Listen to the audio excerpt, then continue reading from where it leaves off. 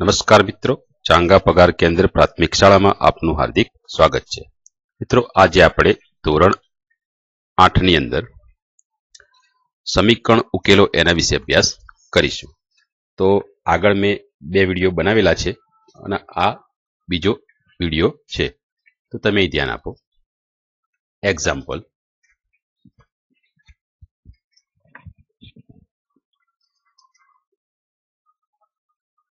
(8x ભાગ્યા 7 ઓછા 6x બરાબર 15। મિત્રો યાદ રાખવું, આવું જ્યારે સમીકરણ હોય ડાબી બાજુ અંશ અને છેદ, તો આપણે અહીંયા અંશ હોય તો નીચે છેદ મૂકી દેવા।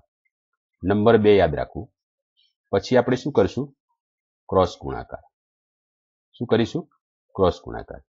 ક્રોસ ગુણાકારમાં તમે જાણો છો, ડાબી બાજુનો અંશ જમણી બાજુના છેદ સાથે ગુણાશે અને જમણી બાજુનો છેદ ડાબી બાજુના અંશ સાથે, મતલબ કે ક્રોસિંગ થશે। અહીં ધ્યાન આપીએ, આનો ગુણાકાર આની સાથે કરી દઈએ તો 1 ગુણ્યા 8x બરાબર, અહીંયા 15 રાખીએ અને આ સંખ્યા મોટી છે એટલે આપણે કૌંસમાં મૂકીશું। ઓકે, 1 ગુણ્યા 8 એટલે ડાબી બાજુ 8x થશે। જમણી બાજુ શું થશે મિત્રો? તો જમણી બાજુ કૌંસને છૂટો પાડવો પડશે, બરાબર। તો 15 ને આપણે 7 સાથે ગુણીએ એટલે 15 સિત્તા 105, વચ્ચે માઇનસ છે એટલે માઇનસ મૂકીશું। 15 ને 6 સાથે એટલે 15 6 90 અને આ x છે એટલે અહીંયા x। ઓકે, તો આટલી બાબત તમને ખ્યાલ આવી ગયો।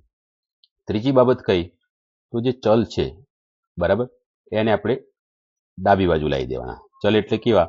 x વાળી કિંમત હોય, y વાળી, z વાળી, t, p, s આવી કિંમત। તો અહીંયા x વાળી કિંમત 1 અને 1 2 છે, એટલે ડાબી બાજુ લાવી દો।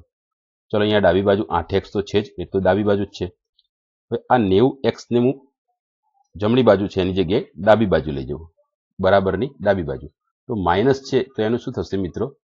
પ્લસ 90x, કારણ કે આપણે જાણીએ છીએ કે માઇનસ હોય તો ડાબી છે જમણી જઈએ તો પ્લસ થાય, પ્લસ હોય તો માઇનસ થાય, ગુણાકાર હોય તો ભાગાકાર થાય અને ભાગાકાર હોય તો ગુણાકાર થાય।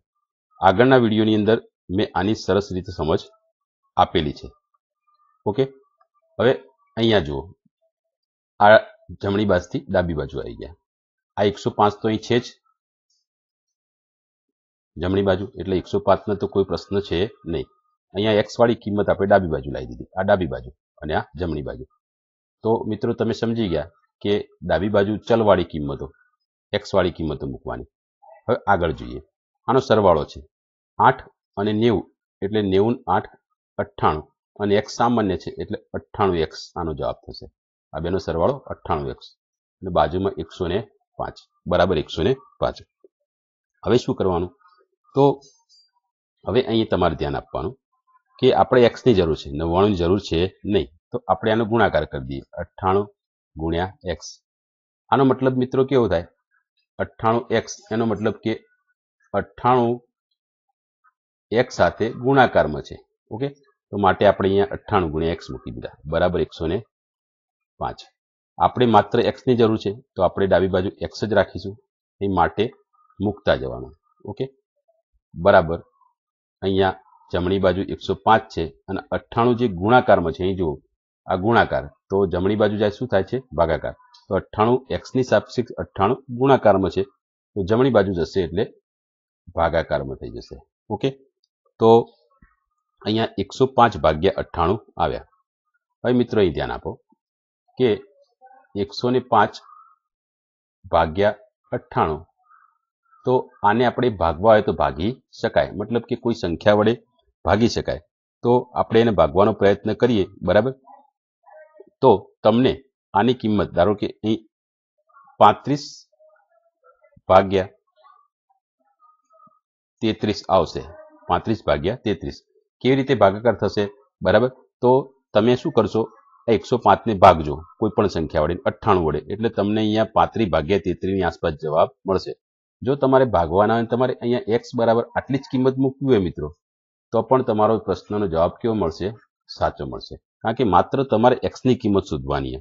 ઓકે, એનું સાદું રૂપ ડિટેલમાં તમે આપશો તો પણ ચાલશે અને નહીં આપો તોય કોઈ પ્રોબ્લેમ નથી. બરાબર, તમારો અહીંયા x નો જવાબ આવ્યો એટલે જવાબ સાચો થઈ ગયો. ઓકે, તો મિત્રો ખાસ યાદ રાખજો.